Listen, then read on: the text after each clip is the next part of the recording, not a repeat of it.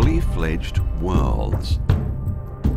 As complex as any planet, a possible refuge of life. The planets might beat the moons in terms of size, but in character, moons often outshine their stolid parents. It was the year 1610 when Simon Marius and Galileo Galilei quintupled the concept of moon then known to humanity by discovering Jupiter's 4 large satellites.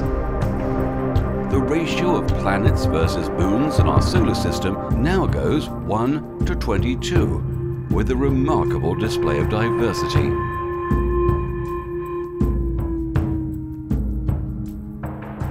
Join us for a tour of some of the most frigid, violent, and absolutely strange worlds.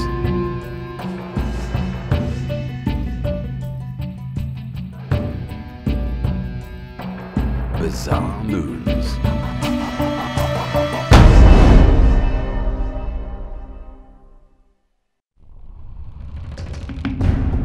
Just like the giant planet Jupiter, its moon Ganymede also dominates all the other moons in size. With the diameter of 5,270 kilometers, it's even bigger than the planet Mercury.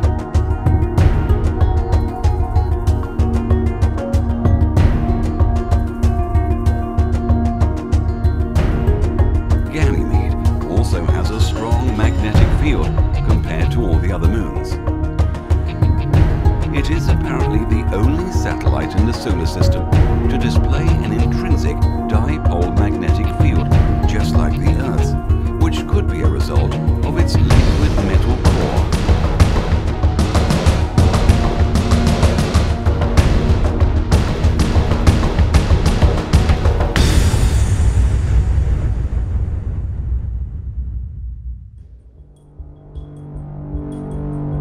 Saturn's moon Titan is filled with lakes, hills, caves, river valleys, muddy plains and deserts.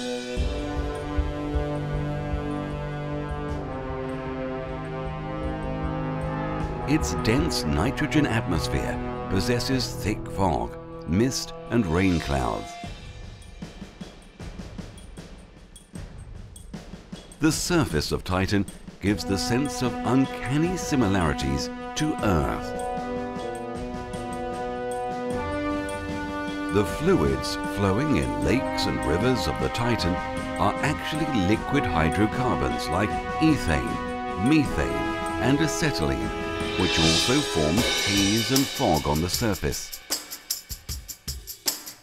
These compounds convert to gases in the cozy temperature of Earth, but here the surface temperature never goes above -180 degrees Celsius, which helps them maintain a liquid form.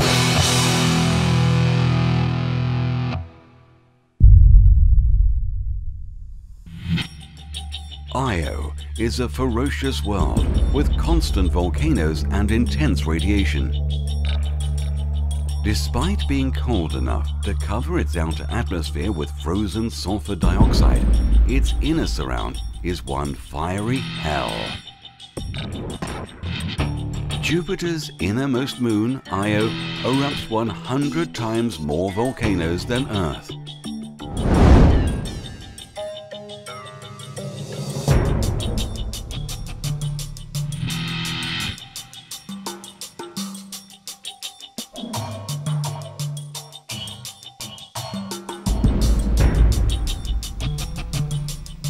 Its surface is also spotted with bubbling lakes of molten rocks. The largest of them all is Loki Patra, which is more than 200 kilometers wide. Io's contradictory atmosphere reveals a struggle for supremacy between Jupiter and its moons Europa, Callisto, and Ganymede. These opposing forces cause the distance between Io and Jupiter to vary, making Io's orbit slightly elliptical, and the change in Jupiter's gravitational force causes Io to erupt from inside. This phenomenon is known as tidal heating.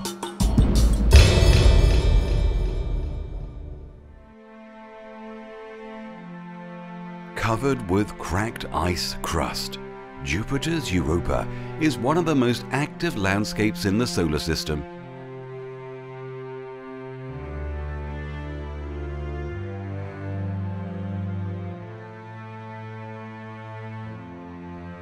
Its rocky core is warmed by the tidal heating, giving birth to a watery ocean beneath the icy surface.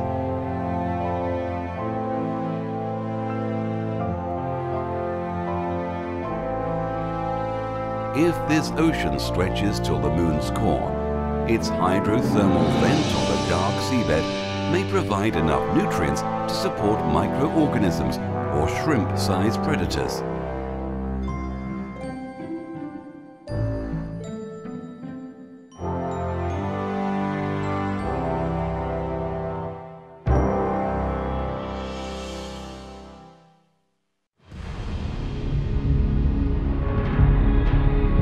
Saturn's moon Enceladus is a violent snowball. Its south pole is filled with geysers, which blast out as huge streams of water vapors and ice crystals. Some of it tumbles back to the surface as snow, making Enceladus the most whitest moon in the solar system. The rest of the escaped water vapors creates a foggy ring around Saturn. These geysers suggest an ocean interior beneath the surface of Enceladus, which can be a result of tidal heating. But unlike Europa, if there is any possibility of microorganisms existing in the ocean, our probes would have already picked it up by now. Life would be difficult to hide with those high-stream geysers.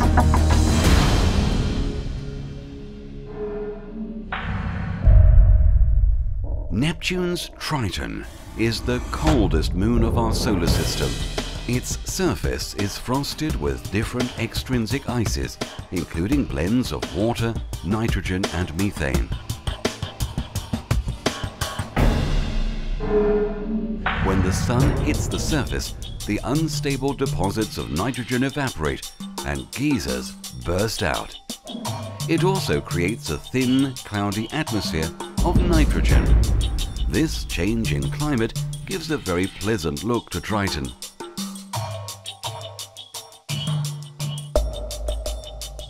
Triton's surface looks very young and smooth, with very less impact craters. Its youth can be a result of cold volcanoes which erupt liquid ammonia and water. This lava covers the surface with ice, erasing any sign of aging.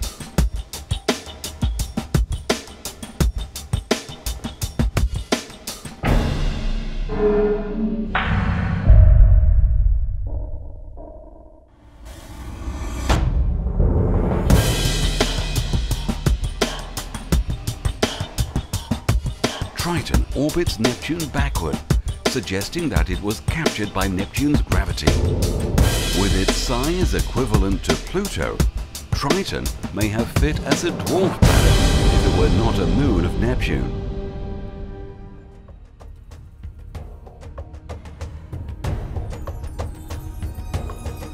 In the whole family of moons, Neptune's Nereid has the most eccentric orbit. It goes as far as 9 million kilometers and comes close by 1.4 million kilometers of Neptune. Its boomerang path may have been the result of Triton's abduction by Neptune. Triton's opposite orbital cycle to Neptune's own rotation might have thrown Nereid on its long and strange route.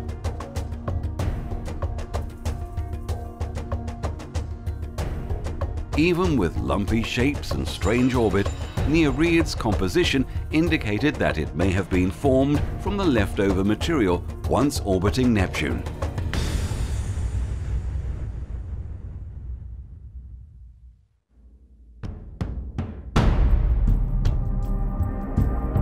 Most of the moons are either round and smooth or lumpy and uneven.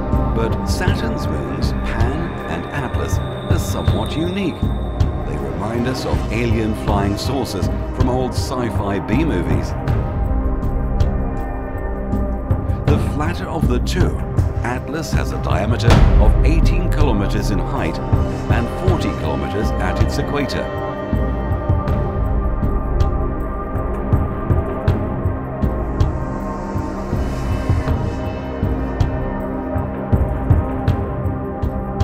The reason for the strange shape might lie in their orbit, which is very close to Saturn's rings. A speculation suggests that lots of ice material from Saturn's rings may have fallen upon their ridges, giving them the nice, smooth rims in comparison to their bumpy poles.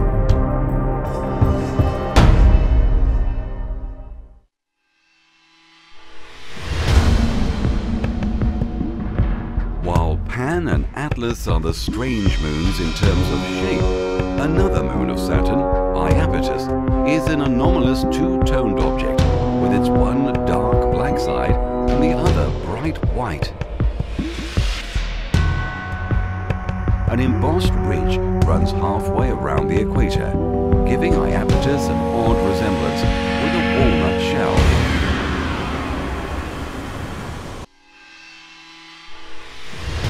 The dark side of Iapetus is the leading front-facing hemisphere of the Moon as it moves in its orbit.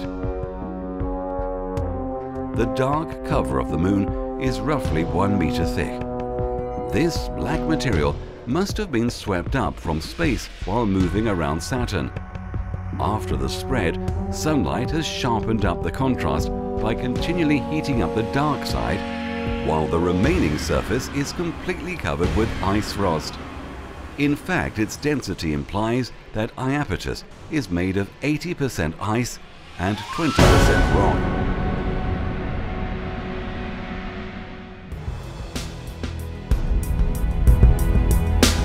Our Moon is the most prominent object in Earth's night sky, even in the light-dwelling cities.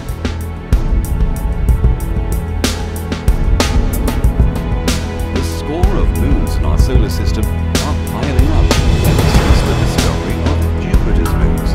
Still, Earth's companion stands out as one of the most remarkable members of the clan.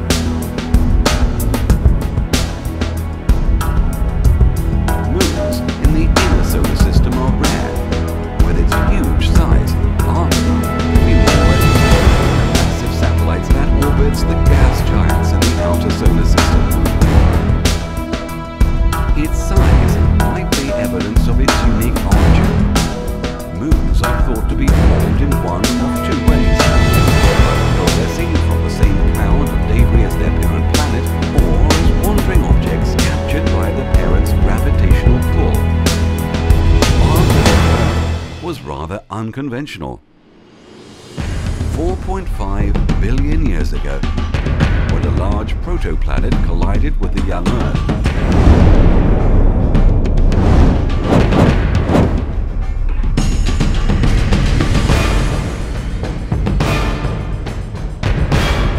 it cast a glowing ring of methane and vaporized rock.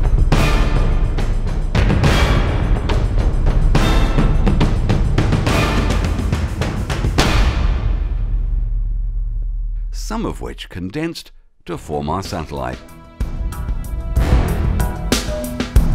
This ancient cataclysm might have been lucky for us, as the Moon helped stabilize the axial tilt of Earth, removing one source of extreme climate change that might have otherwise afflicted our planet. Our Moon, original and best, is the most bizarre of them all. The new discoveries around the Moon are so, like the discovery of water ice buried at the lunar surface.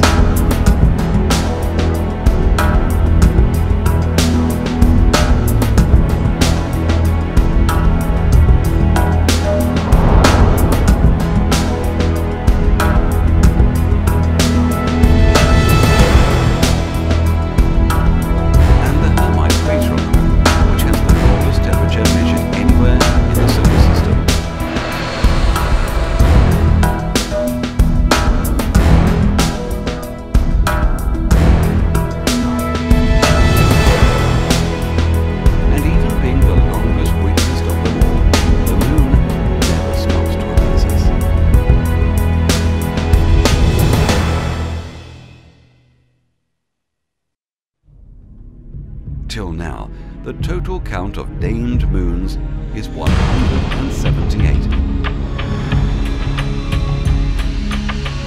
And as our technology advances, we might find more amazing moons with facets beyond our wildest imagination.